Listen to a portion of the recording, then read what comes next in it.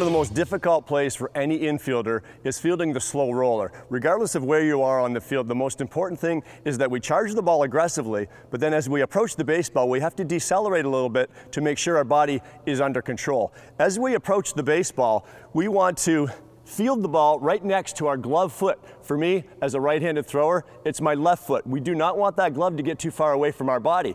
Field it close to that left foot. As you bring it up, the throwing hand has to be in the same area. As you bring it up, you get that transfer into it. As I move forward now, my momentum takes me to my right foot, and that's where I'm going to create this angle.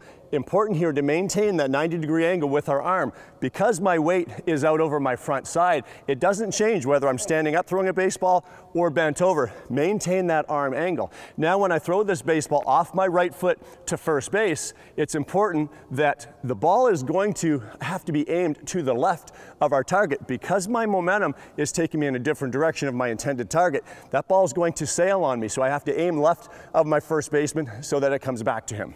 Maintain momentum throughout the throw.